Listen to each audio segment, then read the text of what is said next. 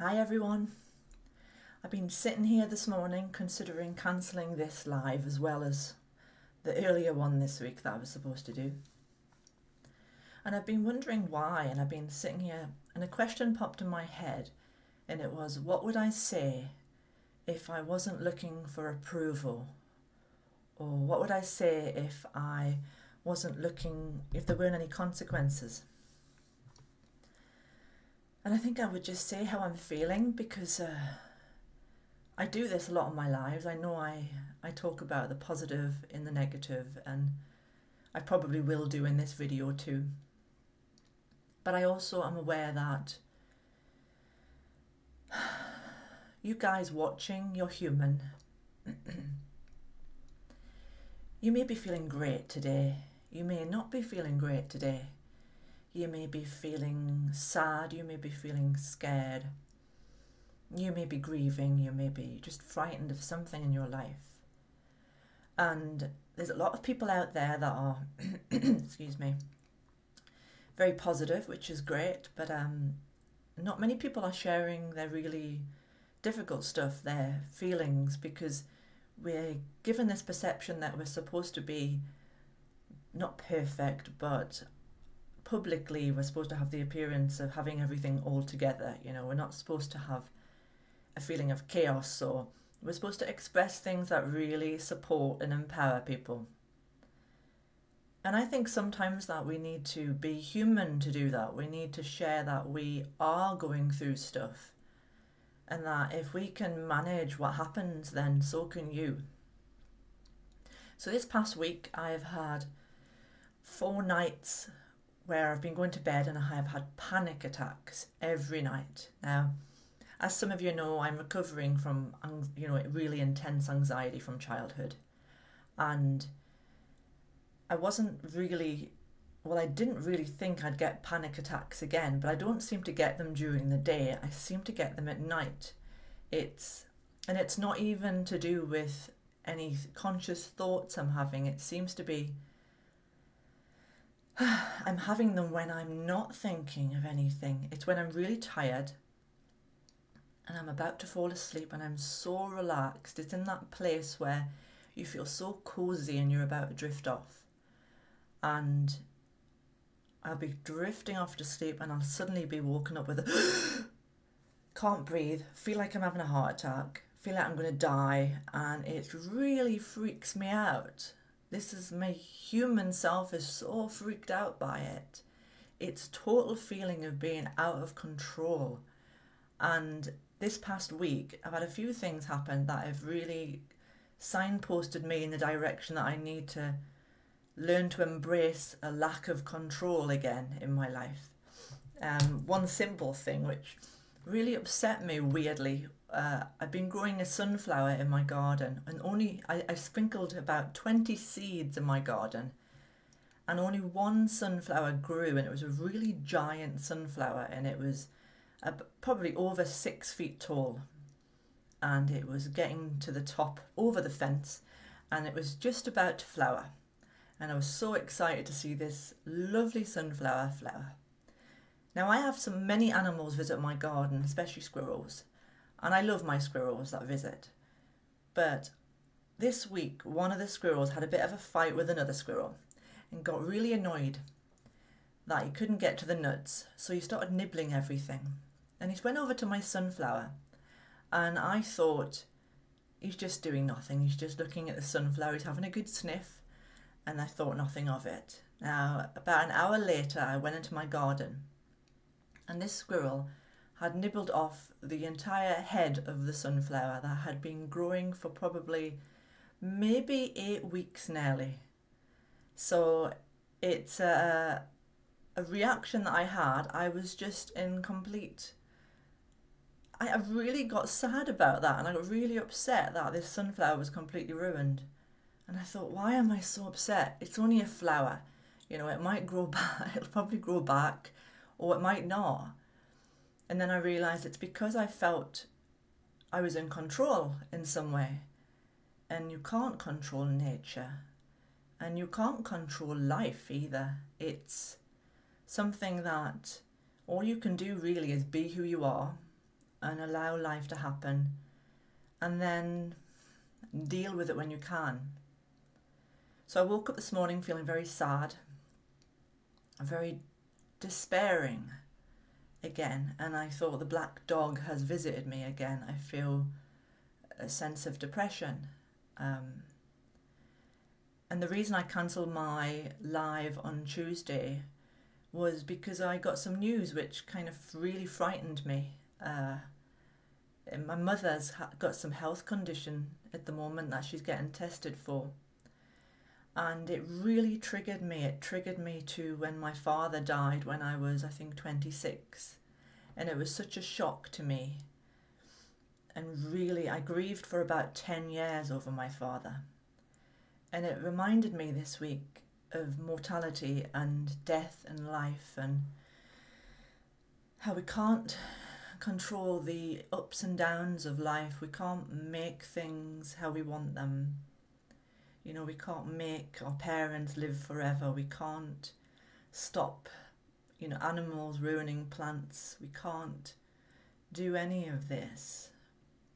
And it's been really hard for me. I've been really struggling with letting go of control, and I feel in a way, I'm trying to control myself on this video right now. I'm trying to control myself and stop myself from crying. But I just want to show you that being human, having feelings, being scared, being sad, happens to the best of us. And we can't be up all of the time. We can't be full of excitement. Life can't always be joyful. Because if it was, life would be so bland. It would be so plain. I think I posted recently on a poster on my page that I was looking at the sky last week, and I looked at these beautiful clouds, and they had so many colours and shadows on them. And I thought, well, if there were no shadows on those clouds, they would look so flat. The world would be completely flat. So while I'm really feeling this painful emotional today, I'm aware that it's necessary to allow it to be. I could floss over it. I could pretend it's not there, and I could sit here with a smile on my face and be really happy and positive and hyper and give you this rah rah rah cheerleader kind of approach to public speaking, but I'm not going to do that because I just feel sad today. And hi Sly, thank you for watching. As many of you saw last Monday, my last video was very full of anger, and I'm learning to just express whatever needs to be expressed and not worry about the consequences. And sometimes it's easier said than done. Right now I feel like just switching the camera off. I'm not breathing very well, so I'm going to take a deep breath.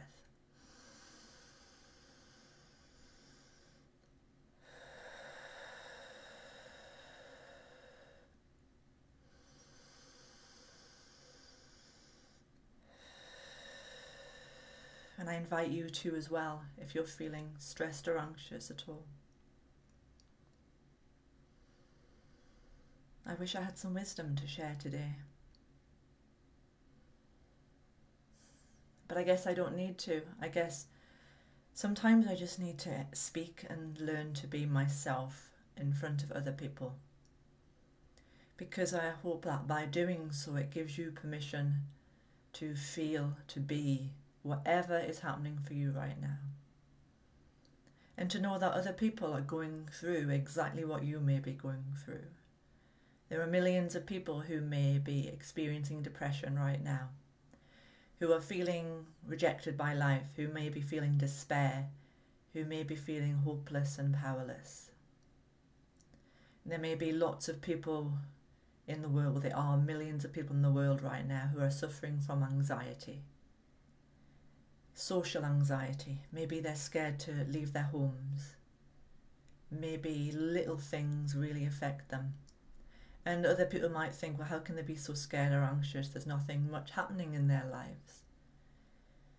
But we can't know what another person is feeling. We can't know what they've gone through. We can't know what experiences they've had. We can't know what history they've led. We don't know what conditioning they've received in life. So what may work for us may not work for another person. I've been told many times that I should do different things to overcome anxiety and move through depression. And the only thing that I've discovered works the most, and it's not a working, is accepting that there is anxiety, that there is a depressive mood and feelings are taking place, and to allow them and embrace them, and to recognize that I'm not these feelings. I'm so much more than these feelings, and you are too.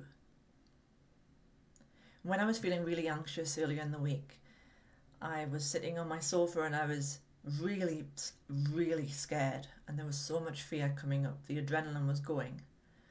And I just literally asked myself, what is it that I'm thinking right now? Why am I so scared? And then I realized I was fearing a future. I was in the future and I was trying to control something that hadn't happened and probably isn't going to happen. And in that moment, by acknowledging that that fear isn't here, that thing that I think is going to happen isn't going to happen, it's not here right now. Right now is okay. And even when I'm feeling low and depressed or sad and tearful,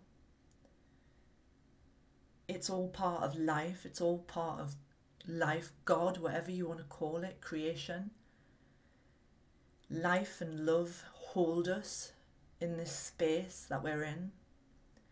God, Goddess, the universe doesn't judge that joy is better than sadness or sorrow. It doesn't judge that love even is better than fear. It simply holds us and allows us, because we are experiencing life, and this is what life is. It is to experience it all. And it's when we fight against what we're feeling, like these tears that I want to cry right now, when we resist them, we are fighting against our inner child. We're fighting against the part of us that may be hurting, and we're hurting ourselves by resisting what is taking place. Hi Angela, I'm sorry you're feeling down. It's not easy, I know. Angela's a friend of mine, and I know there's so many of us suffer from mental health issues, and I know it's becoming more known in the world. But I guess there is still a stigma. I think we are still programmed to feel we've got to put on a happy face or place a sticker over our sadness, with a smile on, but it's just not true. And I think if more of us recognize that feeling whatever we feel is the universe, is life experiencing, and to not resist it, to accept this is what's happening today. It's not going to be forever. It's a changing experience. Who we really are doesn't change. The truth of who we are, love, light, doesn't ever change. But the feelings do, the emotions do, the thoughts do. And like I've said in previous videos, the sky is a great measure of our feelings. Whenever we look at the sky and it's blue sky, it's beautiful, but that sky is who we really are. And then these clouds come over like sadness, grief, depression, sorrow, fear, and we watch them. But that sky is still there, and it will clear again, maybe not today, maybe not tomorrow, but the sun is still behind those clouds. So just remember this today, if you're feeling like I am, that it's okay how you feel. It doesn't mean you're wrong, it doesn't mean you're bad, it doesn't mean you're failing at life. And it certainly doesn't mean that you have to feel happy or be anything other than what you're feeling. So just allow these feelings to be and nurture that inner child by allowing those feelings to be and accepting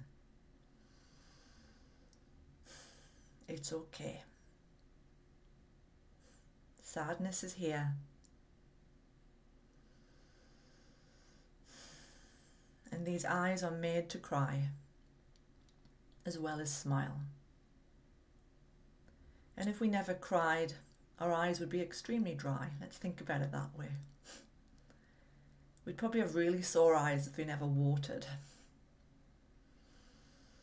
And somebody said to me many years ago that sometimes we cry because there is so much love inside of us that the body cannot contain the love, so it pours out through the eyes. And that love is God, Goddess, universe, Christ, whatever you follow in life. That is that energy within you that is pouring through you, and that's why you cry. So you can release and free those stuck feelings or energies that need your comfort and support. So thank you everybody for watching. I think I'll switch off now and I'll have a bit of a cry because it's okay. And I hope that you can be okay with how you're feeling today. And know that everything's okay and this too will pass. Thanks everyone. I'll hopefully speak to you next Tuesday at 10 AM. Bye everyone.